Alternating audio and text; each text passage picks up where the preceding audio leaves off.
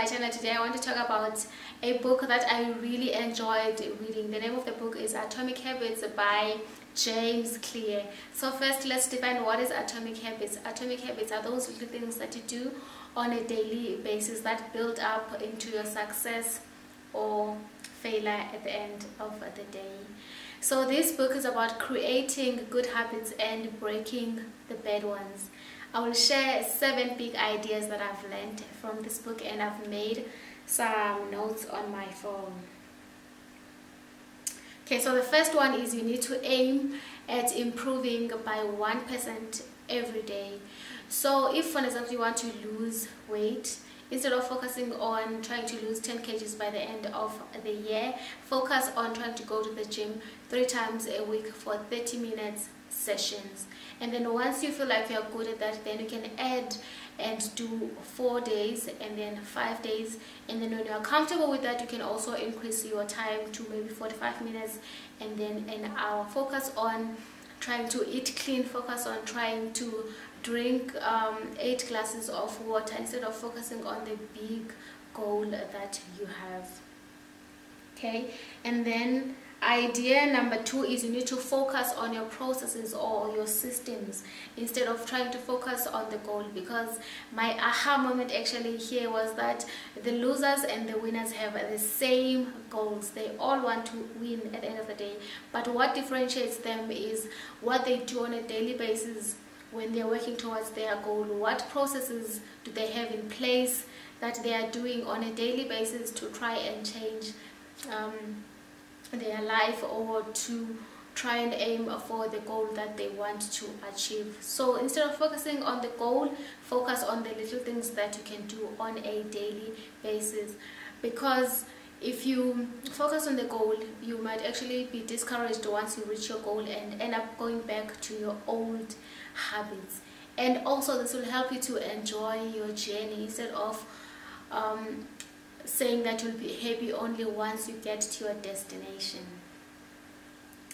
Okay, and then number 3, you need to do temptation bundling. So what this is you combine a good habit that you have with another habit that is not so good, or another habit that is not helping you to build your life, and you combine those.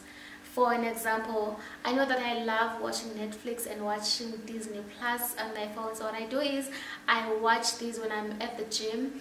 So when I'm doing treadmill, when I'm walking, or when I'm doing cycling, then I take my phone and I watch Netflix. So that way I do something that I really enjoy, which is watching Netflix, even though it's not really building me up with something that is going to help me in the long run, which is exercising at the gym. Okay. And then number 4, you need to do what is called habit stacking. I really love this one. So this one is you take a habit that you are already good at, and you pair it with a new habit that you would like to build. For example, if you would like to build a habit of being grateful, of being more grateful, you must make up your mind and decide that I will think of something that I am grateful for every time after I brush my teeth. Or you can say something like, when I come back from work, instead of changing to my loungewear that is comfortable, I'm going to change into gym clothes and I'll wear my running shoes. And that might motivate you to actually get out and walk around your block or go to gym. Okay, and then number 5, you must create a success-driven environment. So if it is possible, you must have a designation for each and everything that you'd like to do in your house. For example, I know that when I am in my sitting room, I know that this is the place for me to sit down and relax and watch TV. So it's very difficult for me personally to be productive when I'm in this environment. So it's important for such people to have an office where they know that if I want to be productive and work, then I know that that specific room is for working. I know that this specific room is for relaxing and watching TV, and I know that my bedroom, for example, is where I like to relax and read my book. Okay, And then number 6 is you need to plan ahead. So if you want to go to gym the following day, you need to decide in advance that this is what I'm going to wear tomorrow, and this is what I'm going to do at the gym, and this is the time that I plan to go to the gym at. For an example, tomorrow at 1 o'clock I'll go to my fitness club to do cardio. Okay, so that tells your mind that this is something that we'll do tomorrow, and it's specific about the time and the location, so that you don't have the decision fatigue the following day and you end up convincing yourself that, you know what, let me just not go to gym anyway. So have a plan ahead that this is what you're going to do at this specific time and in this location. Okay, and then the last point is you need to track your habits. So I do this by using an app on my phone which is called the Screen Time.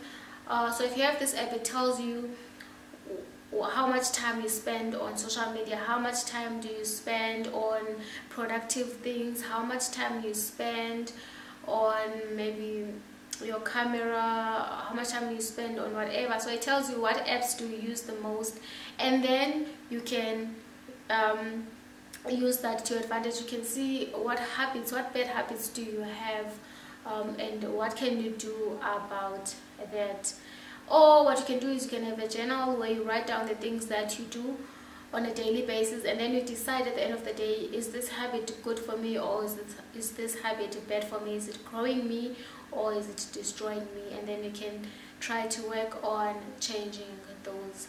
So the biggest thing that I've learned from this book is that for the good habits, you need to make them visible, you need to make them obvious. For an example, if you are planning to eat more fruits and more vegetables, you must display them. Have a fruit basket in your table where you put your fruits, so that when you're hungry you can just grab it and eat, instead of ending up being tempted by junk food. If you want to drink more water, you must always have a bottle of water that is near you that you can just grab and drink every time when you are thirsty. And if, for an example, you want to build a habit of going to gym, start small, start with something small. Maybe do 15 minutes exercises, walk around your block, and then when you see that you are getting better, then you improve on that.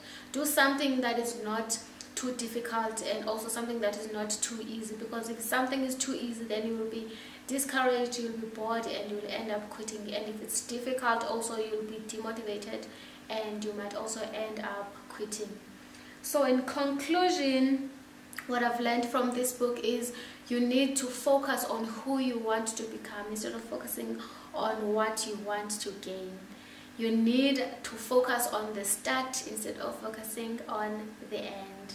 You need to be patient with yourself. You need to be kind to yourself, and you need to know that each and every little step that you do is counting towards your bigger goal.